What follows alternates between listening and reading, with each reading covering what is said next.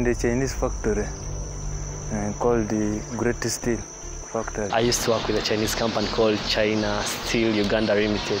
Nkoledde abachina ebbanga lya myaka 4 ngenda mu mwaka gwa 5. Company bagiyita Great Steel.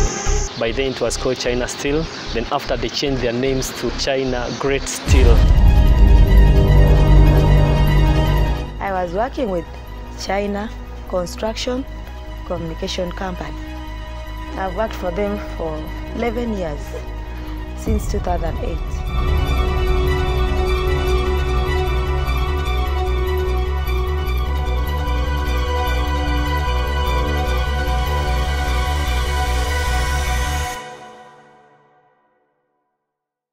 By me working with them, I got a lot of things that are both good and bad.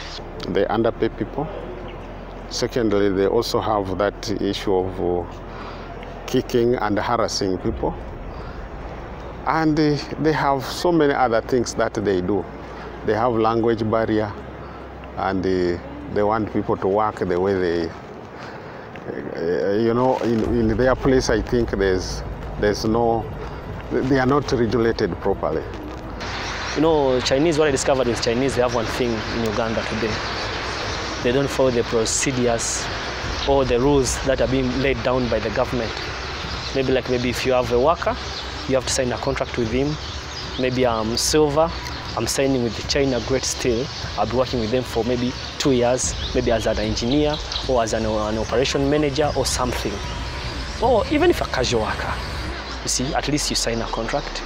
Then if not that, there's this whereby every worker is entitled to register with NSSF or pay as you earn.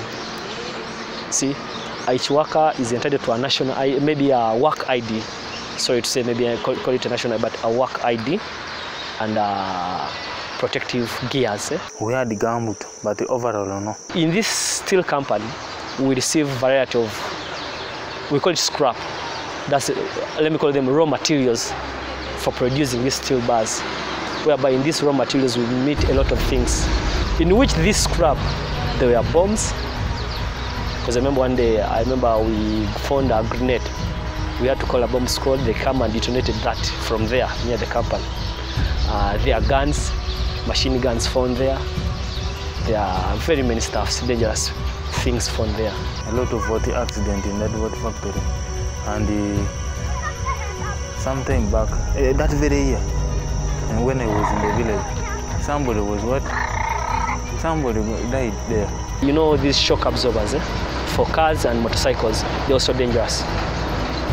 So during the process of smelting, something had to burst from that. It hit him the head, he died on spot. What I had, they encouraged some colleagues to push that body outside. And they say that this may be a vehicle knocked over what. After carrying this dead body to the weighing bridge, they're like, no. They had to tell the interpreter. By then I remember the interpreter was called Philip. Can you tell these boys to carry this body, take it outside of our company? So that in case police comes, they deny maybe the boy got an accident from outside the company, he's not the worker, you see? Waliwo omwana ekyuma kyamutemako engalo enjala zino ennya zino nasigaza kino naye ali awo ali mu mbeera yakweyiiya embeera si nnungi. Nali ndina waliwo rollers bazita rollers zikola emitayimbwa. Olunaku lumu nali ndi mu kutereeza rollers ezo manzi gwali omulimu gwange. Nali nsumulula ku glove kwaliko kintu kyayikyuyiriseko mashini yakikwata n'ekisika nenjagala okwesika glove at least kyo kigende omukono gusigale ne mashini yasika n'ekiglove n'ekitwalirako omukono ne bagulya kone mashini nezinyiganya nezikoya. Bwe kyatuukawo nabeera awo bwe bati nga banoonya entambula okuntwala mu ddwaliro. Waliwo emotoka scrap yali awo, musajja n'angamba zikamutaase mutwale mu ddwaliro. N'antwala awo Matugga kalwali akali awo. Natuuka awo omusawo n'angoba n'agamba omukono ngalo mashini ezimu zigoyeza yeta kutwalira mu ddwaliro eddene. ne bantwala eyo case clinic town bwe bantuuse eyo musawo bazadde bange ne bajja nakubira bazadde bange essimu ali mu ddwaliro ne bajja bwe bajja omusawo n'agambye nga sigaddeko byonna tebikyalina mugaso birina kuvaako buviera lumu musawo ne mugamba munnaawe ndaba nga nkyasobola ozikozesa nangamba munnaawe tekisoboka ekigo kyazaagala naye tekikola tekikyasoboka zavuddeko. There's a boy called Omaido. Omaido was also doing the same smelting. So this smelt iron that spark fell on him. It burnt him seriously. As I was removing that metal, the friend was behind, who was also working on on that department. He switched the switch. Now, as I was getting out, I felt I felt the fire and burning me from the buttocks up the legs. So there, I had to make an alarm. People came, and they first removed the gum on the first leg. Then the one they last removed, the gum had already melted. Omukozi ne wafa tebakitwala ng'ekikulu. I took almost one month and a week. When I was on the bed, I could not get up, until they treated and it got somehow. There they discharged me. I went in the village because there was no continuous job. It's only after me and my friends coming up, like trying to complain, that's when they got maybe ashamed. They started running to the hospital, maybe throwing some little money at the hospital, but they eventually paid the hospital bills. After paying the hospital bills, the boy was like, he was not going to be compensated. Zinagenda nenfuna injale okugulu nemala emyezi 4 nga sikola nga ntambulira ku miggo naye kye bakola ekyamaanyi namala omwezi gumu nga kale bampayo omutwalo 15,000 ate omala kusika muguwa nabo sigamba nti oba balumirwa nti kiva ku ntobo y'omutima gwabwe. I suffered. The thing again continued. I suffered, so I was like, let me go back there to see these people, because they had promised me when I was in the hospital that they were going to pay me from insurance company. So I came back this way. Again, it was a war to get some help, some assistance from those Chinese. It was a war. I battled. The Compensation Act states that people who have been injured at work should be compensated after they have been treated. So the employer is responsible for treating the person who was injured at the job until he has cured from the accident. And it is only after that's when we can bring in compensation. He was not going to be compensated, so the boy was maybe a bit tricky. He had to find a lawyer. After getting a lawyer, that's when they felt a bit ashamed. After feeling a bit ashamed, they had to sit down with the lawyer. They paid the boy 2 million. The lawyer almost took halfway, and maybe the boy took 1 million, you see. And from that, the job was gone. You know, immediately after getting money from them, you're no longer their worker. And there's no way you can claim. After the accident, it took me 2 years to resume working.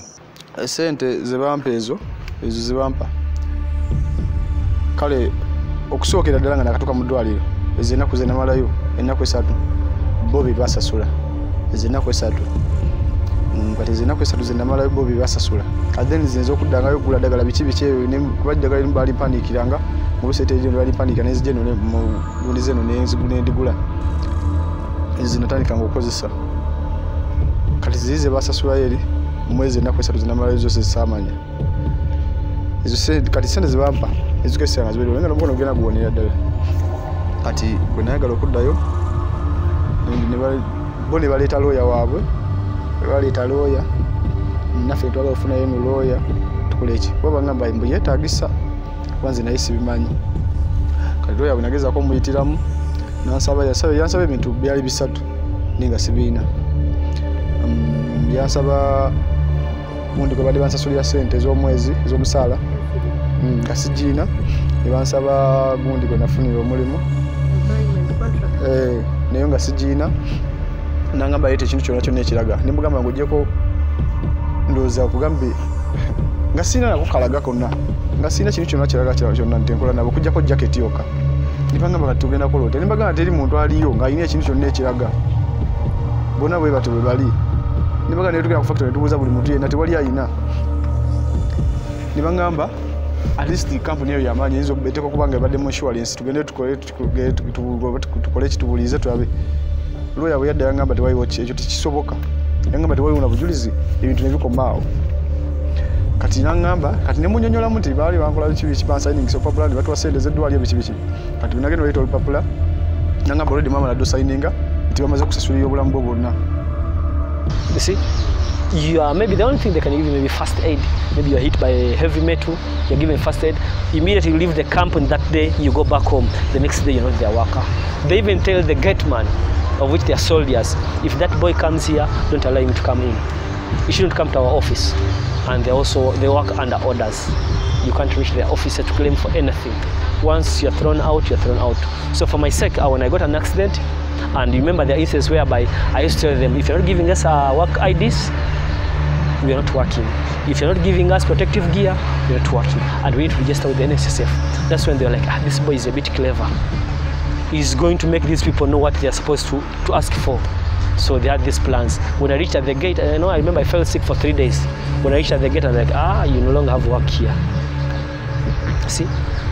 You no longer have work here.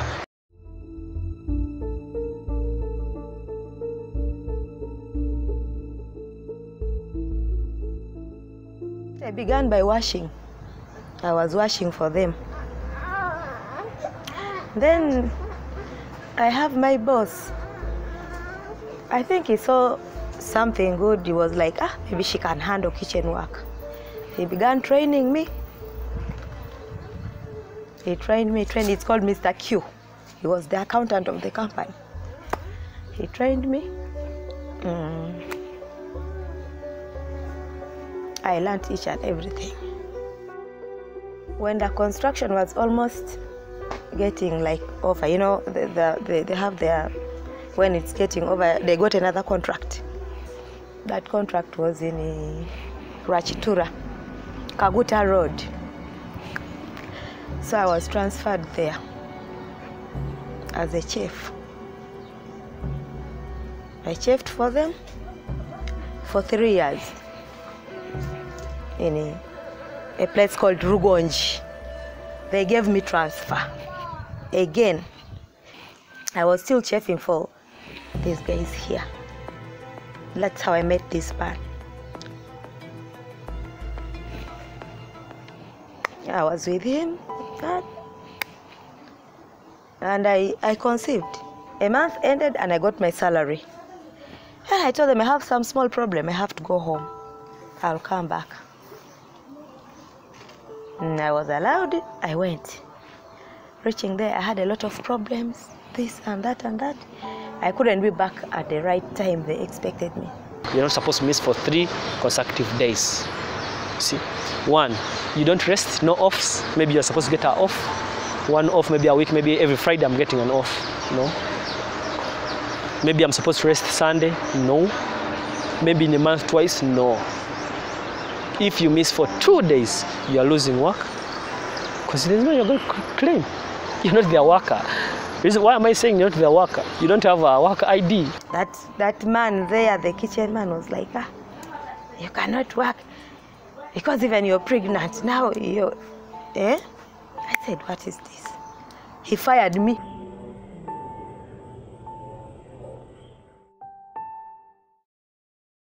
The Chinese were informed. People who could come and visit me after giving birth, they told the Chinese, you people, Goreti has a baby China. This manager, general manager came. He's called Mr. Zhang.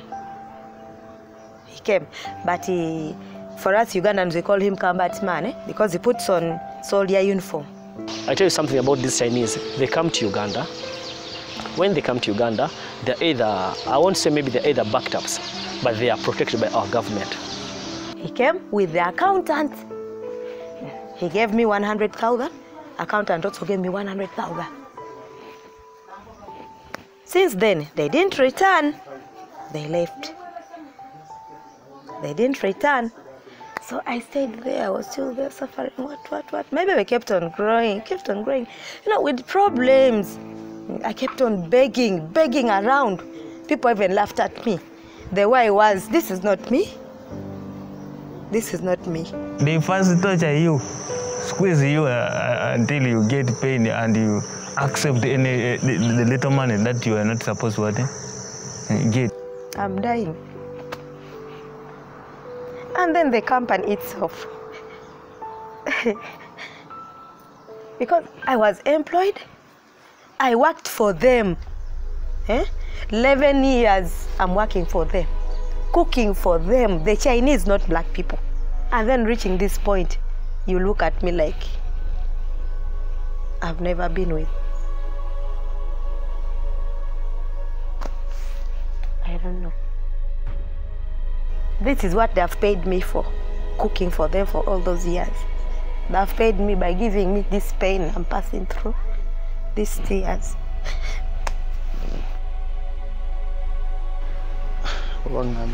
Icyo kitagisa okukyuka, ebintu byetagisa aterezebwa kubanga simanyi nti Uganda yandisibwa bwatyo mu ngeri bwetyo. My baby is there sick. I even don't have a 50 cent to take him to the hospital. He's very sick.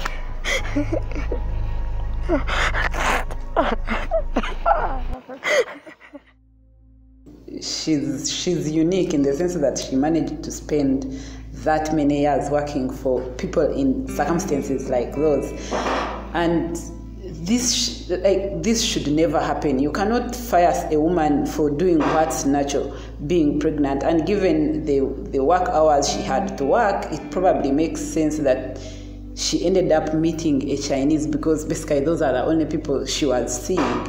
And then she gets pregnant and they don't even want to take responsibility for the child. They don't want to even allow her keep working so that she can feed that child, which is kind of inhuman. Don't they think their child deserves at least a life where they can eat? Because this is someone who is like among the poorest. They are doing very casual work, which means they live hand to mouth, and now you've sacked them when they have another mouth coming on their way to feed. It's almost not human. And then again, she's not the only one. I mean, there is the case of people, someone like Annette who has and another plaintiff who have gone to court for being fired because they are HIV positive. In Uganda, I mean, that's why Uganda has been highlighted as one of the countries that did well in fighting the HIV pandemic. Stigma like that is just unbelievable. And it's also surprising that you have a health worker agreeing to doing such a thing, testing people so that then handing over the results, because there is supposed to be patient-doctor confidentiality. You're not supposed to give their results to someone else. Let's even assume, for argument's sake, that you got consent from them. The only way you give results to someone else is you give those results to the person, and that person takes it. It's not the doctor's job to give results to someone else. And of course, then it just doesn't make sense that the Chinese would go so far as to fire someone. They are not sick. They are not failing to do their work. You've known that they had been doing their work, but you're like, now that I know they are HIV positive, I do not want to have them work for me. But it's a sensible thing. I mean, if they are sleeping with their workers and getting them pregnant, it makes sense that they would then test them and fire them so that I guess they don't contract HIV, which is also like, because I mean, this is supposed to be a relationship, but if you're going to have sex with your workers and fire them for getting pregnant, then you cut the relationship and therefore resort to that such an inhuman way of dealing with problems in the workplace. It's just not acceptable. The people who are concerned, like managers, the government should tell those people, or should teach those people what to do, and to the foreigners that yes, you are constructing what, a factory, but what you have to do is ABCD to make sure that the workers are handled properly and not mistreated.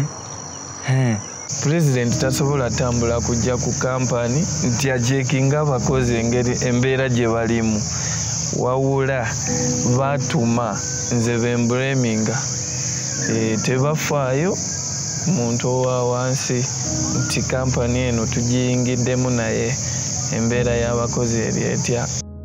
When they're employing you, one, they'll ask for your name. After recording down your name, they will enter you into their books, and they're like, you're going to start working from here. Remember, the place you're going to work from, you don't know how much you're going to earn. See? You don't know whether you have a uniform or you don't have a uniform. You know the type of work you're going to work, but they just place you in a different place. Whether you are qualified for that, whether you're not qualified, whether you're educated, whether you're not, they care less. The only person they value most, the interpreter. There is no work at that Chinese company or any Chinese company that will tell, my dear, I'm going to work at that company, but I'll be earning this money, or I will work for this long. The way you come is the way they take you. If me, I'm earning 7,000 daily, the next time someone comes, you will earn 6,000 daily. According to how you come. If you need a job, like, please, I need a job, they can't even give you 4,000, provided they give you lunch. You eat lunch. For them, they're like, maybe Africans work for food. See? We don't have a minimum wage for this country. The last one is 6,000, which was 1975, when we last had a minimum wage, which has overtaken by events, the inflation, and so forth. And you are right that some of them earn very little money, which cannot really recover and look after their families. But because of an economic situation, the employment situation, they still continue moving, hoping that the situation will improve and they get higher pay. What you are just supported, you come, you are given 20,000, 50,000, go to the hospital, come back, transport, but you're not supported, maybe at home, maybe your family or anything, you're not compensated. When you are done, it's a gone case, you're done. I've worked for Chinese companies for over 7 years, but I will deceive you if I tell you that I have any copy of a contract or any appointment letter from the employer. They will just give you a job, they will give you a small card where they will tick the day. Today you have worked, then they say you've worked. If it rains, you haven't worked, so it will not be considered at the end of the month. If you fall sick, you haven't worked. The casualization of labor or working without appointment letters is a breach of the Employment Act, that an employee should have an appointment letter indicating where he's working and the salary he's going to get and the conditions which he's supposed to get. So it is all prescribed in the Employment Act under the labor laws. But because our work, which is not an excuse for an employer not to have given an employee, that's a breach of really the law to provide appointment letters for workers. But also it is part of negligence from the workers and the labor unions, because these workers are unionized, to make sure that these unions can fight for their rights, because individually they may not fight for their rights. I think the Chinese, first of all, they don't want organized workforce, because we even approached them, but they were not taking action. They don't want to see workers organized, and that one creates a lot of problems. Now, what we have done of late, we even resorted in taking them to court.